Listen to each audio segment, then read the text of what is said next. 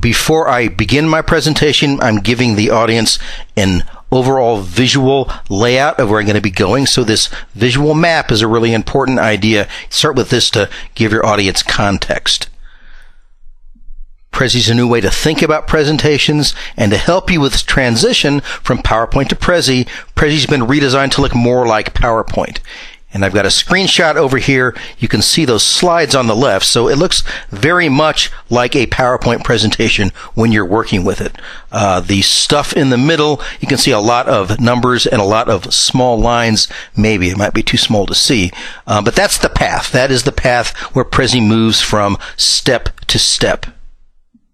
So now I'm giving you a visual overview on where I'm going, and I'm going to be returning to this idea over and over again. You always want to continually pull back to give your audience a visual context of where we are in the presentation and where we're going. So this is our first big point.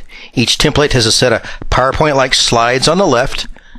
And we just talked about this at the very top. Look at that Edit Path button. We're going to be talking about that in a couple of minutes.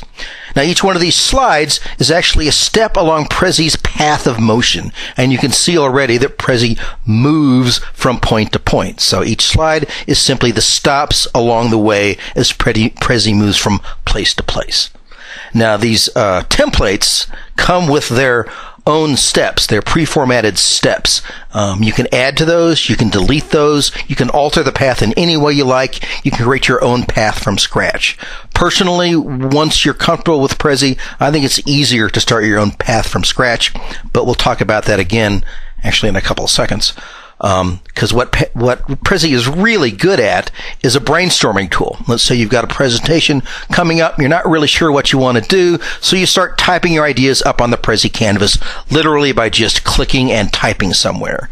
And then after you reach sort of a critical mass of ideas, you're going to get ideas you want to put together. So you drag similar ideas together into the same frame. Now, this presentation is using circles as their frames. You can also use brackets and rectangles. And then once you have a bunch of ideas in each frame, then you start to organize by delineating main points, subpoints, so on and so on. And then, after you've got all your stuff in place, after all the components are there, then you add your path. So that's how I personally work with Prezi. And once you get comfortable enough with it, I would recommend personally using it in that way. Using that approach also makes it a great collaborative tool, as more than one of you can go up into the Prezi, add your ideas, drag your ideas around, and collaboratively work on this map of ideas. Think of it as a giant whiteboard. So now I'm zooming back out to tell the audience what we just covered, and then giving them an overview of what we're covering next. So again, pulling out for context is a design I'm going to beat into your heads over and over again. Basic design principles, we've talked about this already. Set similar ideas within the same frame.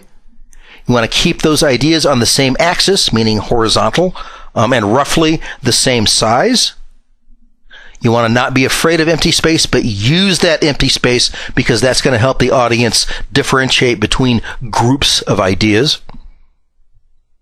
And if you have sort of an outside-the-box concept, or an aside, or a joke, I don't know, then literally you can go outside the box. So use the outside of the frame for an aside of some sort that's not really in your main bit of material. Zooming out against to give the audience some context. Zooming and rotating is next. And this is what I just said. Zooming out at regular intervals gives the viewer the big picture and keeps your slides in context visually. Think of the Prezi canvas as a map, so show people where they are on that map fairly often. So again, this is the map of the current section we're covering. Now, you want to zoom in for your details, but try to avoid sudden changes in scale. If you notice what I just did, and I'll go back, this is actually in 2 steps. I went to zooming and rotating, then I went to my zoom in. It just slows things down for your audience. It's really fun to zoom in and out and to rotate, but it's really, really easy for your audience to become disoriented, seasick, all that stuff. So if you're going to do a big zoom in, you might want to step it into 2 or 3 bits. Now, using zooms and rotates is good for emphasis. I just did that. It's useful for transitions between sets of ideas, but use them sparingly. And I can't emphasize this enough. I think I used them maybe 2 or 3 times over the course of this presentation. Overusing them makes them less effective because people are just seeing the screen zooming around and rotating all over the place. So use this stuff sparingly and use them for a reason. You want to avoid any unnecessary zooms. You don't want to pan large distances. And if you do, add steps in that pan, as we talked about before when we were talking about panning and zooming. You want to avoid sudden changes in scale. You want to limit rotates to 45 degrees. Because if you don't do these things, your audience is going to become really disoriented, literally, I guess not literally seasick, but literally nauseous. And this is the single biggest complaint I've heard about Prezi. So I can't stress this enough. You got to chill. You've got to just be really calm when you're using zooms and pans and rotates. We'll talk about paths next. As I said before, you work with a pre-existing path in the template. To add a new step in the path, there's that little Edit Path button at the top that I pointed out earlier. You click on that, and then you choose the object you want to zoom in on. It might be text. It might be an object like a picture or a PDF. That step's going to show up at the end of the slide set. So after you've created the step, you've then got to drag it up into the proper place in the slide order. If you're using that more free-form approach that I was talking about before, where you're giving yourself the room just to throw all your ideas up there and then organizing, it probably is best, or in my personal opinion, it's best to use that Clear All button at the very bottom of that PowerPoint-like slide set. All the steps are going to disappear. All those PowerPoint-like slides will disappear. Once all your elements in place, just click, click, click, click, and create your path from scratch. Now, right above that Clear All command is a command called Add Current View. By default, a step in your path is going to automatically center in on whatever you selected, whether it's a picture or whether it's text, and it's going to automatically set that zoom level. To create a custom view like this one, and you'll notice that picture may be centered there, but I pulled everything slightly to the side. You set your canvas as the way you want it to appear, and then you click Add Current View. You don't have to use a path. And this again is sort of an aside, sort of an outside of the box sort of thinking. So I've set it, I guess, not outside the box so much as right on the box. You don't have to use a path in your presentation. You can just set up your canvas as a map of ideas and then navigate on the fly by clicking and dragging where you want to go and using the mouse wheel to zoom in and out. You can also deviate from what you're doing from a presentation that has a path. You can deviate and go anywhere you want using the dragging your screen around and zooming in and out, and then Prezi is going to pick up where you left off. So let's say I want to zoom out because I want to show you this button again. So I can show you that. I can zoom in, and then the next time I hit my forward arrow, it takes you to where I just from. So you can always deviate from the path anytime you want. So this, again, is the overview of what we just talked about. This is a good example of where you use Add Current View because it's not zoomed in on anything. You've got to set this view yourself by clicking Add Current View. We're moving over to our next main set of ideas, which are the tools that we'll be working with in Prezi. As I said before, templates come with pre-formatted frames. They also come with pre-formatted text boxes. So you just start typing inside the text box, and you've got some basic formatting tools you can see there in the screenshot on the right. It's like a real basic word processor. You just type in and then click outside the box somewhere to accept that text. You can bold it, you can italicize it, and so on. To add a frame, now thus far we've been using the circle as our frame. This is an example of a bracket frame. So to add a frame, you use the frame and arrows pull down at the very top of the screen. And there's some limited choices here. You can draw a bracket, draw a circle, draw a rectangle.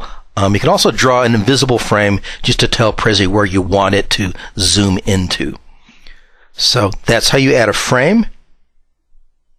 Here is a different kind of frame. This is the rectangle frame. To create a new text box, click where you want it to go and start typing. It's literally that easy. Just click and type, then click somewhere outside your text box, and boom, you've got a text box that is on your Prezi canvas. Now, after you've got that text box, and this is going to apply to pictures too, hover over it again and just select it. Just click it. And these two tools are going to show up. This first tool, you'll see at the very top, has edit text on the left and delete on the right. Fairly self-evident. And then the lower bits allow you to move this around to add, to make it closer to zoom in using the plus button, to zoom out using the minus button. You've also, at the corners of your text box and or your picture, you'll see there on the right, I've got a picture of, I'm sure you've seen these before. It's a sizing box, so you can adjust the size of your object, and then when you hover over it, you get a little circle, and that allows you to rotate. So using this tool is the fun part, because this is where you start organizing your ideas visually. You can re-edit your text, you make things bigger and smaller, you put them into place, you use rotates judiciously, and this is kind of where the real work goes in, figuring out the best way to approach this set of ideas. Inserting media is next. There's an Insert Media button at the top. It's right next to the Insert a Frame. You can insert all kinds of stuff. You can see the list there on the screenshot. A few of these are images. You can add filters, borders, and effects, very much like an Instagram sort of approach, where you can just make it look like a little more interesting than just a square with an image inside it. You can add YouTube videos just by putting in the URL. I'll play this for a couple of seconds. You make presentations to share ideas, showcase work, or even to persuade your audience to do something. So that's an example of a YouTube video. You can add PDFs. This is just an account request form. And there's other things you can add now. I'm not going to overload you with all the possibilities, but there are quite a few. What I want to talk about now is a very cool feature of Prezi. Prezify is their verb, not mine, and you can use it to Prezify an existing PowerPoint presentation. What Prezi does is strips out all the design stuff that PowerPoint put in there, and it just leaves you with blocks of text and pictures. Then it allows you to choose a layout among several options and asks you if you want to use a path or not. And all those aspects, the path, the order you put the stuff in, the size and placement of each of those blocks of text and those pictures are customizable. So it's a very, very cool feature in Prezi. It allows you to Prezify an existing PowerPoint presentation. And we'll end by showing an example of that. Here's the overall very, very short Prezi presentation. Here's our first slide. I allow myself to use a little rotate here. Here's our second slide. And we'll zoom in a little bit to what we're talking about. This is a very cool feature. Once you use the share option at the top of the screen, it allows other people to work with your Prezi, either just to view it or to edit it, whichever you choose. So you can set the privacy level yourself. So put it at hidden is what I would suggest you do. And then invite people using that add people box at the bottom. Just use their emails, and this is how you collaborate. You add people using the email box at the bottom, you allow them to edit, and then you are able to collaborate on a Prezi together.